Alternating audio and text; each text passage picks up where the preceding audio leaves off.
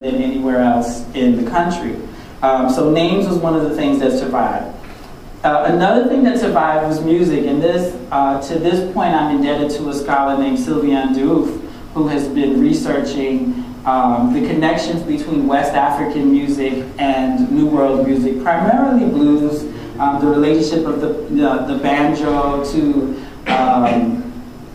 to African music. And one of the things that she identified was the relationship of the call to prayer, the kind of vocal practices in Muslims giving the call to prayer being reflected in African work songs amongst the enslaved population, especially the holler songs. And what I'm going to play are two clips that you can compare. And what I want you to listen to, because they're not singing the same thing, obviously, but I want you to listen to the timbre and the vibrato of their voice and the way the notes are elongated and the phrasing of the tones. So the first is the call to prayer.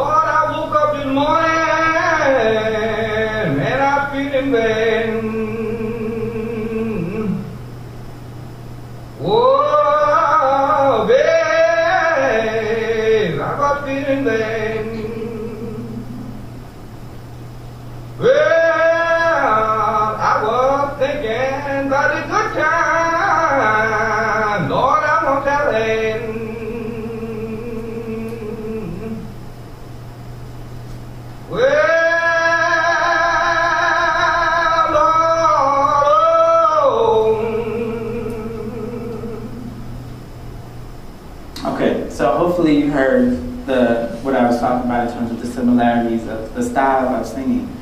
So names survived, music survived, and there were writings that survived.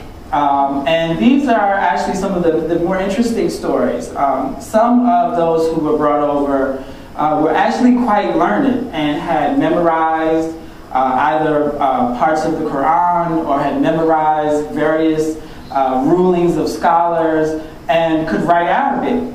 And when their owners saw that they kind of didn't know what to do with these they were shocked, because one of the kind of intellectual rationalizations given by Europeans for enslaving Africans was that they were not human because they had no literacy. They were not a literate people. And they had not produced any writing, which during the Enlightenment age, writing was a sign of civilization. And they didn't find any writing because it was a primarily oral transmission of knowledge, and they assumed the lack of writing meant, you know, these people are not in our spectrum of what is human. They had enslaved actually could write. And not only could write, but could write fluently in a foreign language. And these diaries kind of circulated. One particular story, that of a man named Ibrahim Abdul Rahman, who was a slave in Mississippi, and his story is chronicled in a book called Prince Among Slaves, which later became a PBS documentary. Once he was discovered, his case actually went all the way to the president, and the Secretary of State, Henry Clay at the time, facilitated his emancipation. But his story kind of ends on a sad note because they freed him and not his family, and he traveled around the country doing lectures, hoping to raise money to buy, as ridiculous as that sounds, buy his family's freedom. I don't think he was able to raise all the money, so he went back to West Africa, but had been so kind of culturally displaced. He ended up coming back to America. It was not a happy ending, even though, you know, he was discovered, but he was not the only person. There are several other diaries that were discovered much later in American history that people had to kind of go back and translate and realize what was there. So names, music, writings, and religious practices. Now the religious practices, they didn't last very long. By the time of the 1930s and late 30s, during the Great Depression, Franklin Roosevelt established the Works Projects Administration. And this was kind of like an employment stimulus package to employ people who are out of work, primarily artists and scholars and intellectuals and others who were paid to go throughout the country and document life in America.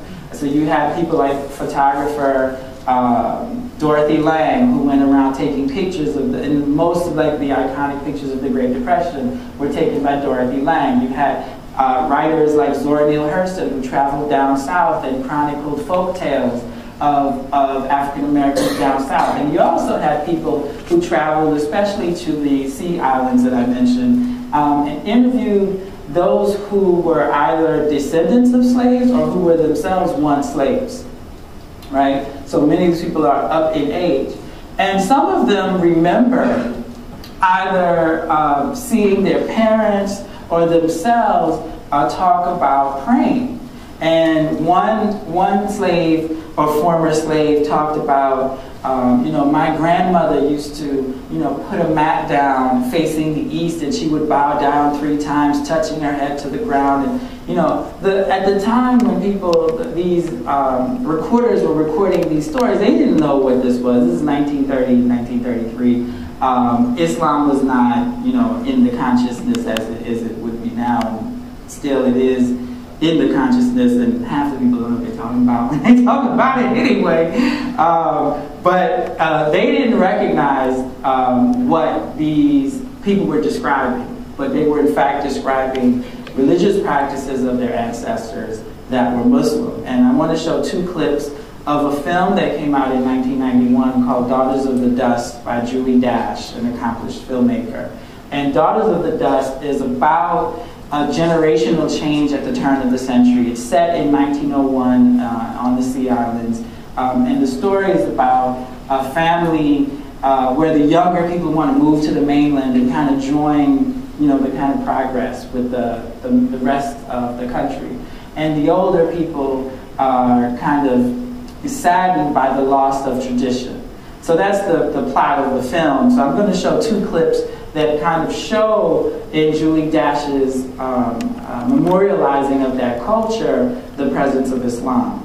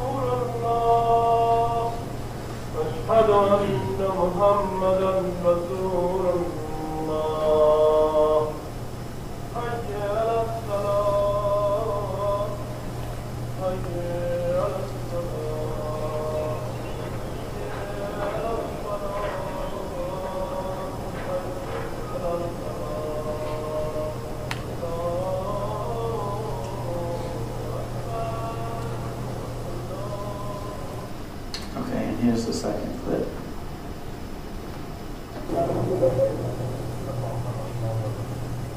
I think about them old days, much lately.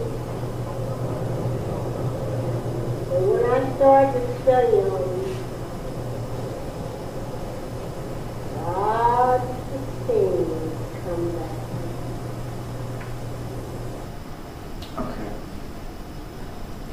So that's how Islam functioned as historical recovery. The next is Islam as alternative identity.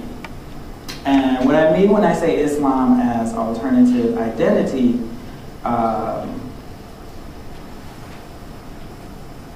is in the 1930s and 40s, well, let me see if I can, okay, yeah. In the 1930s and 40s, there began several movements. So actually as early as the 1913. And I'll get to Noble Drew Ali in a second, but it was one movement started by a man named Noble Drew Ali, and his movement was called the Moorish Science Temple. Very little of what he taught resembled what we would see or understand as Islam. But there were a few major contributions that Noble Drew Ali made. One, he introduced the whole issue of identity, because he called people of African descent in America Moors. And this was his way to rewrite the racial lineage and reverse the racial hierarchy that had existed at the time. You know, 1910s, 20s, and 30s is the rise of the eugenics movement in America. In fact, American scientists were the pioneers in the idea of the master race, which Hitler would later borrow. But part of this was a kind of ranking of people and connected to, you know, kind of great civilization history. And Noble Drew Ali's response to this was to connect people of African descent to the Moors, who had not only you know, conquered North Africa, but of course had ruled Spain for about 1,000 years. And so this was something that he identified as pride, and he felt that in order for people of African descent to be free of racism, not only did they have to reclaim an alternative identity, but an alternative religion. So he said, you know, give Christianity back to white people and embrace your true religion as Moors, which is Islam. So he introduces this notion of Islam being key to taking on an alternative identity. Now, much of this is a play on Orientalism, and I'm drawing on Edward Said's concept of Orientalism, where the East is kind of imagined as this mystical place, this source of spirituality, and that it does involve a kind of exoticizing and fetishizing of the East. So part of this claiming an alternative identity did include taking on artifacts of the East. And Noble Drew Ali was not the only person to do this. The whole kind of Masonic movement amongst Freemasons, you know, the ancient mystic orders of the shrine, where they took on Arabic names to name their Masonic temples, and their symbols were the crescent and the sword. I mean, all of this is a kind of Orientalism, but here's Noble Drew Ali in a kind of Masonic influenced dress with a turban. Nothing like the Moors, but that's beside the point. When an Orientalism obscures these kind of finer details of the original culture. Now, why was this so important and significant? Well, there were many attempts around this time to begin teaching Islam to people of African descent. And one of them was led by the Ahmadiyyas. And the Ahmadiyyas were a kind of a splinter group, and they're very controversial because people don't consider them Muslim, because their founder, a man named Mirza Ghulam Ahmed, claimed to be the Mahdi and later Messiah. And you know, they're actually he came from India, the part of India that would become Pakistan, and it's actually illegal to be Ahmadiyya there. But their heterodoxy aside, they had one of the most organized